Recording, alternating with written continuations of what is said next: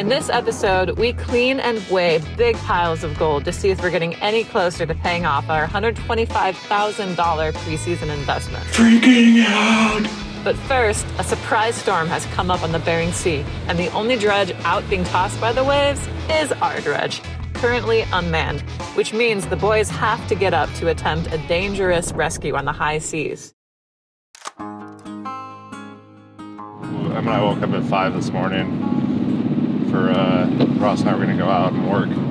We left the boat out overnight. Emily goes, honey, it's been blowing a little bit. And we looked at the weather, and it's been blowing like 10 to 20 out of the south for the last like 3 hours.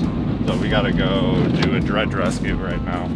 You leave the boat out overnight, the forecast says it's nice, and then the weather changes on you while you're asleep. You wake up and it's a bad situation. So that's kind of what we're walking into right now. Got me, Dan, and Ross, one measly cup of coffee between the three of us, and we gotta go get the dredge out. It is 5:30 a.m., June 26th. We're supposed to have a stretch of clean weather. Instead, we're doing a dredge rescue. We're just gonna run out there in the little skiff. We're not sure how we're gonna get onto the boat if the waves have gotten big yet. All the other dredges are in the harbor. Probably the only ones that are still have a dredge out there.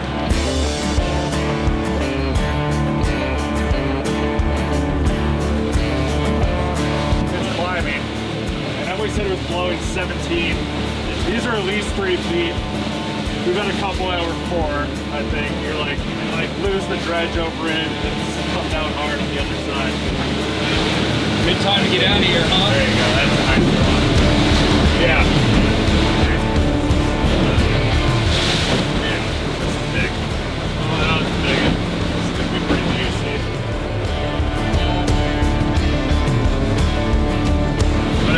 It's getting nautical.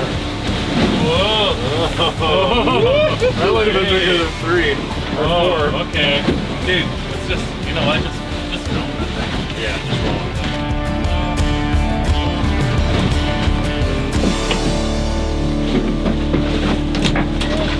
You guys do not get between the boat and the boat.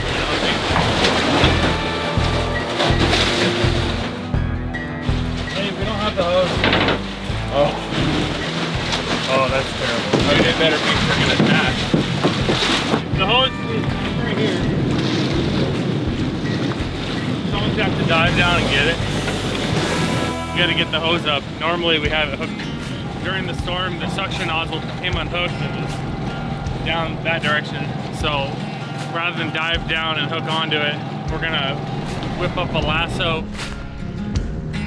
We're gonna lasso it around the hose and then tighten it up and we'll pull it back. If we can get just one of these hand winches on it, then we can get the next one and the next one and the next one. So. Yeah. Oh, there's some good ones coming. That's a good one right there. Hang on, Alex.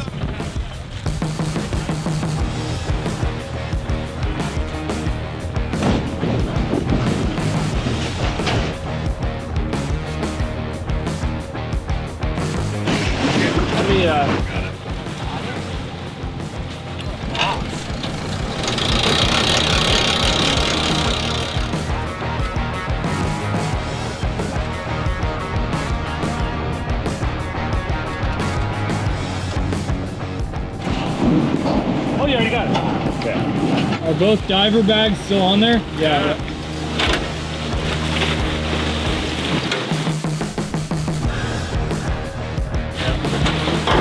You can do it without all that. Yeah. Well done.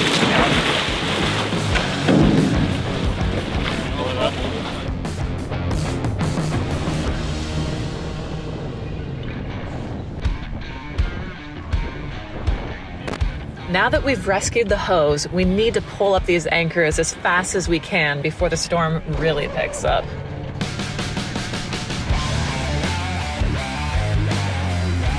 We're gonna try and back the boat into this one so we're not side seas to this swell. Alex, you let off on the starboard bow.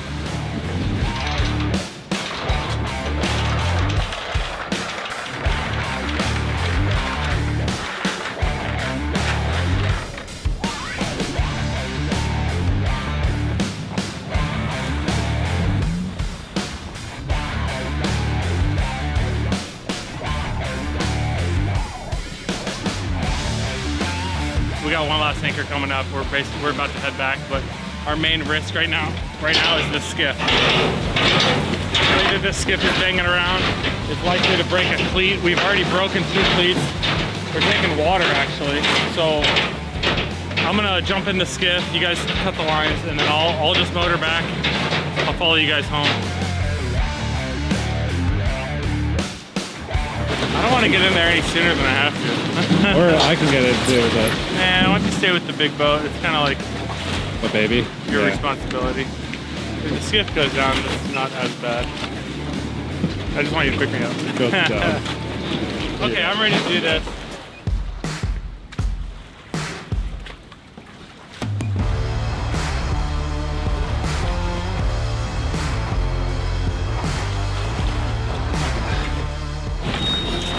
All right. See ya.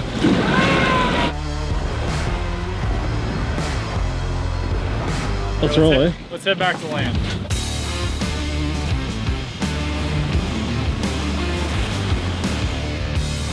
We expected to be mining gold on calm waters today, but we got a surprise storm.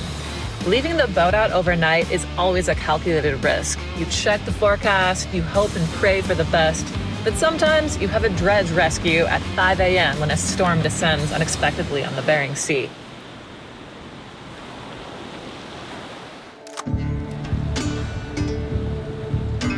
We are motoring out to hopefully a good spot. We rescued the dredge yesterday. We kind of came down here early. We're trying to get out here and maybe try and beat some folks out. The visibility might be bad. We don't know. As long as the viz is good, we're really hoping for 2 full dive ships. That's kind of what we want. Box has been looking good. Like, we've been on good stuff. We just kind of need to fight through some of these weather windows and keep moving.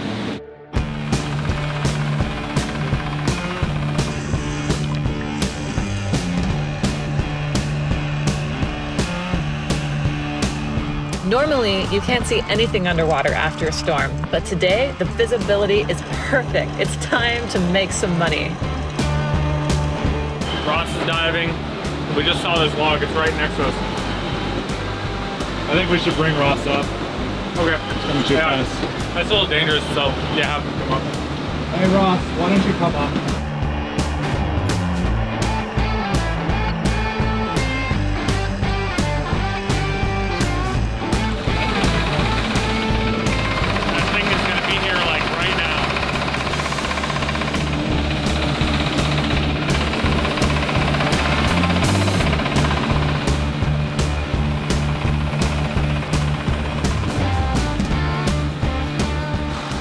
Freaking tree.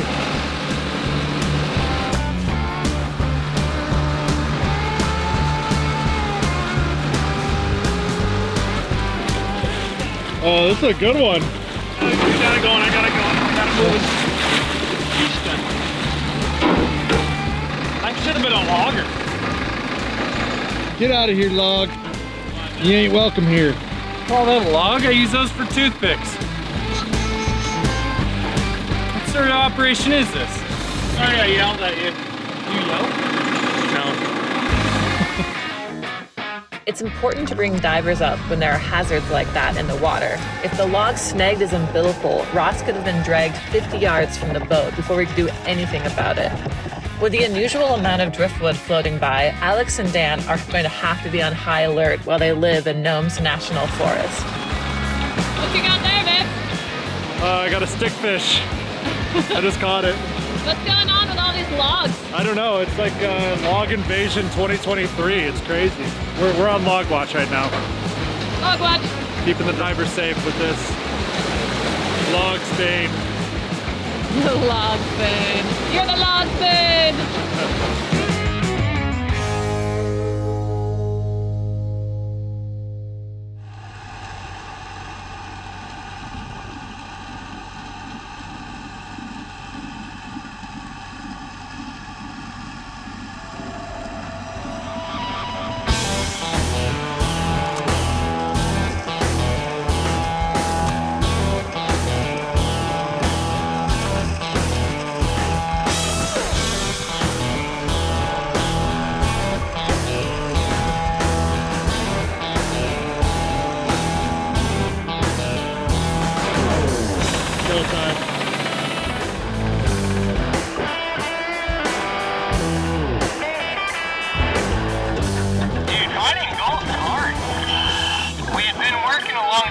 a kind of like a boulder field, and we've been kind of clearing out the sand. So if I switch sides, I moved from one side of the field to the other, started working that at the other edge, and honestly it just kind of started getting into deeper and deeper sand. Finding gold is part luck, part skill, part science. You have to use a little bit of wisdom from experience, but like you also just kind of have to get lucky too. But this dive's definitely not been a total flop. We just, like, we're getting paid, and I'm trying to make up some ground here because I'm definitely in some stuff that I think is worth our time. You gotta work for it. And when you're only down for 5 hours, you know, you can't really mess about. You kind of gotta make it happen, so I'm doing the best I can here. While Alex and Ross are out diving, it's time to finish panning and weigh the gold from the last box. I can't dive, so I'm just like making good use of my time by panning out all the stuff. And the panning's going great. Our gold is really, really piling up. Ooh, yeah, look at that one. This one is extremely heavy. Oh, I mean, look at that. That is a lot. Oh, yeah. Here's the number one. We're number one. We are gonna do 6.24. 6.24 ounces. Yay. First Hey, weigh. that's good. Number 2. Just be above 2. Be above 2.5. Oh yeah, no, we're doing How'd good. we do? 4.78, Hey. 79, or 8, depending on what way the wind is blowing, literally. This is crazy. 4.28. 4.28. 4.28. 4.3. 4.3. Dun dun dun dun. Dun, How much dun, did we do? dun. Oh gosh, I want it to be more than 12. It's gonna be more than 12. Oh yeah. 14.8. 14.8. 14.8. Sweet. We're gonna get the total, and then we're gonna send it to Alex out on the boat. What is 6.24 plus 4.79 plus 4.28 plus 4.3 plus 14.8? Gosh, nerd. It's faster. I mean, 34. 34.41. That Yay! is really good. Where's that marker? 34.41. 34 ounces, yeah. 0.87 per hour. Yeah. That's our goal. Bro, that's gold per hour. That's better than That's almost ounce an 3/4. hour. Oh my gosh. Yeah, baby. We killed it. Freaking out. Yeah. That is incredible. That's awesome. Yeah, we're being quiet because the baby's sleeping over here. The baby's asleep upstairs. We don't want to wake her up. Oh, that's fantastic. We are excited. Killer gold. Oh my Killer gosh. gold. Almost an ounce per hour. Hey guys, I'm outside 49th State. We're getting our last meal before getting on a plane to start our preseason in Nome. But just want to remind you that you can get all the gold you're seeing at BeringSeaPater.com, from Art's Loose Box to your mailbox. So check it out. Cheers. So on our last cleanup, we did 34 ounces. 39. Yeah, we killed it. We did almost 0.9 an hour. Yeah, it does. Our last way out, we had just over half an ounce an hour. And this is a big difference. It's a lot of money. Big deal. This whole spot that we've been dredging, it all came from David's last dive, which was over 1 ounce an hour. David's parting gift. So, thank you, David. Dude, we were on it. We got to go back, I think, to where we were before and probably go suck some sand up or something. Like, you know, Ross and I are on this spot. We kind of like it. We kind of don't. But where we were before, we saw great gold. But then we would hit these sandbars and we're like, it's kind of deep. You can't really see the gold. I don't know if it's worth it, but dude, 0.87 an hour, it's most definitely worth it. I think we should probably go back there and work that sand.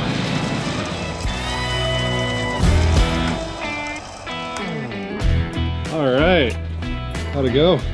Tough dive. Yeah, it's spotty gold. It started out a little patchy, but I found a good spot at the end, and I worked it real hard.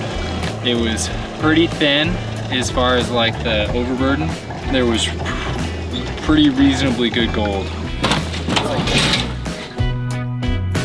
Yeah, there's definitely chunky gold here. Who knows, maybe we did better than we think.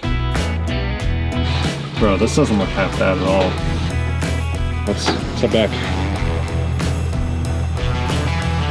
Yeah, the weather says it might be okay overnight, but I don't know. There's a lot of dark clouds and western wind, and I don't trust the weather app these days. They've been really wrong. Hence our dredge rescue the other day. So we're a little gun shy. We're gonna pick up and go back to the harbor where we know it's safe. Come back out tomorrow if it's still good.